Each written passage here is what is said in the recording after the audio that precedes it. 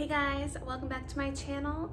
If you're new, my name is Mandy, and today I am joining Digging for Health's collab pumpkin palooza. So today we are gonna take pumpkin and we're gonna mix it with coffee, two wonderful things, and we are gonna make a pumpkin spice latte.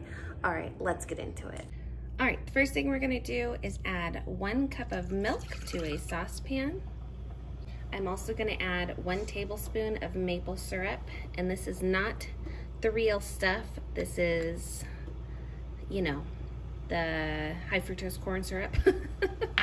I'm gonna add 2 tablespoons of pumpkin puree,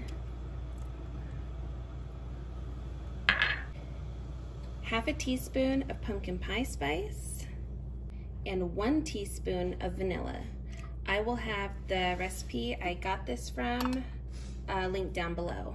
So we are going to heat this up, whisking constantly until it is warm. All right, and also in the meantime, while this is heating up, I also have some strong coffee going.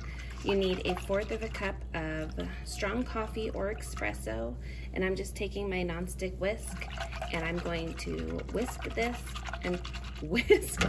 until it's warm, and then I'm going to put it in a bowl and beat it up and try to get it frothy since I don't have a milk frother. So I will show you guys that when this has gotten warm.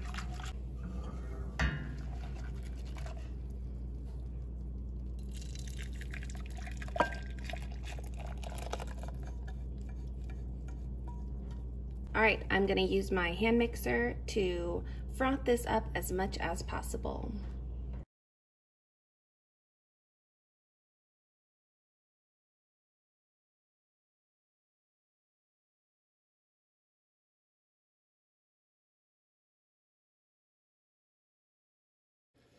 All right, here I have, this is probably more like half a cup of strong brewed coffee.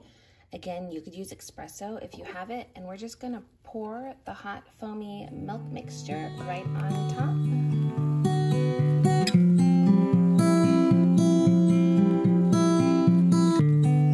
then I'm gonna top it with a little bit of whipped cream. Whoa, don't overflow.